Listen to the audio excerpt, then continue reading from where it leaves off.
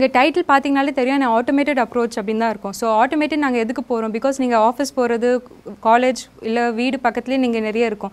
So நீங்கள் கண்ணால் பார்த்தாலே உங்களுக்கு அது கருவேலம்னு கண்டுபிடிச்சிடலாம். எதுக்கு இமேஜ் ப்ராசஸ்ன்னு இன்னொரு தடவை கேட்பீங்க நீங்கள்.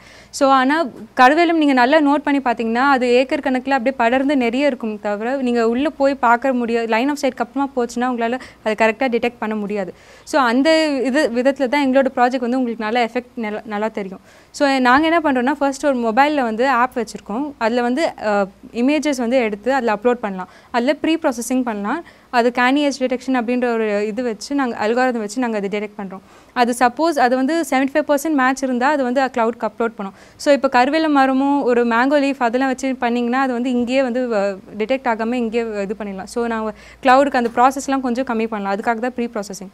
ஸோ க்ளவுடுக்கு அப்லோட் பண்ணோடனே அதுலேருந்து எங்களுக்கு வந்து மேட்லேபில் நாங்கள் அதை ஆக்சஸ் பண்ணி அதை ஃபுல்லாக 100% கருவேலமா அப்படின்றது செக் பண்ணுறதுக்கு நிறைய அல்காரிதம்ஸ் இருக்குது. அதில் நாங்கள் ஃபாலோ பண்ண அல்காரிதம் என்னென்னா CNN. இங்கே வந்து நாங்கள் நிறைய இமேஜஸ் வந்து ட்ரைனிங் கொடுத்து அதை அப்படியே நாங்கள் ட்ரெயின் பண்ணி வச்சுருக்கனால தான் அது வந்து எங்களுக்கு அவுட்புட் ஒழுங்காக கொடுக்கும். ஸோ அது மாதிரி நாங்கள் கிட்டத்தட்ட ஒரு 800 பிக்ஸ் கொடுத்து நாங்கள் வந்து இமேஜ் வந்து ட்ரெயின் பண்ணி வச்சுருக்கோம். ஸோ அங்கே அந்த 100% அது கருவேலமா அப்படின்றது அது டெஸ்ட் பண்ணி பார்த்தம்போது தெரிஞ்சதுன்னா அது திருப்பி க்ளவுடுக்கு எங்களுக்கு அப்டேட் பண்ணோம். க்ளவுட்லேருந்து எங்களுக்கு வந்து IoT போர்டு இருக்குது.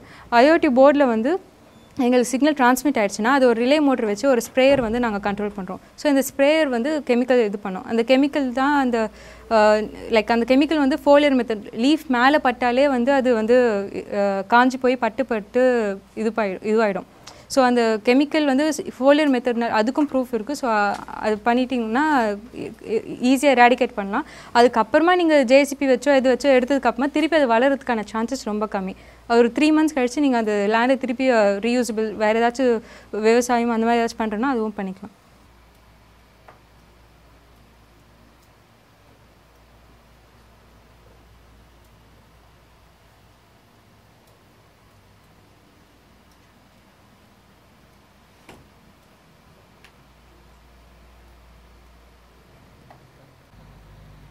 ஸோ நம்ம இந்த மாதிரி மேனுவலாக பண்ணாமல் இந்த மாதிரி ட்ரோன் வச்சு ஆட்டோமேட்டிக்காக பண்ணோன்னா நம்ம கருவேலம் வந்து தமிழ்நாட்டிலேருந்து ஈஸியாக இது எராடிகேட் பண்ணிடலாம்.